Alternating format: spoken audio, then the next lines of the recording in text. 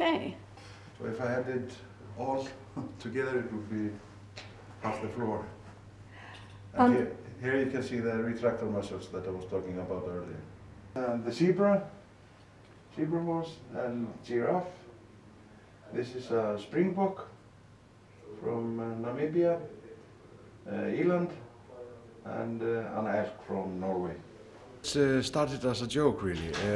In 1974, he was giving a bull's penis, a dried bull's penis, a pistol, and that somehow sparked the idea, you know, why not collect these things for eccentric things. One of the American donors considered at a time, you know, to have his organ removed while he was still alive, and have it mounted, and even, you know, come and visit it once a year and show it to guests. But luckily he didn't go through with it.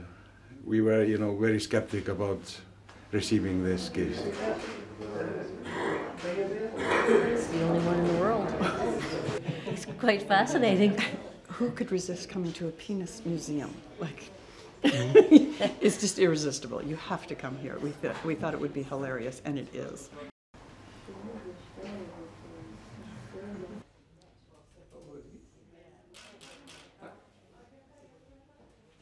I would say 99% of them are a lot happier when they leave than when they came in.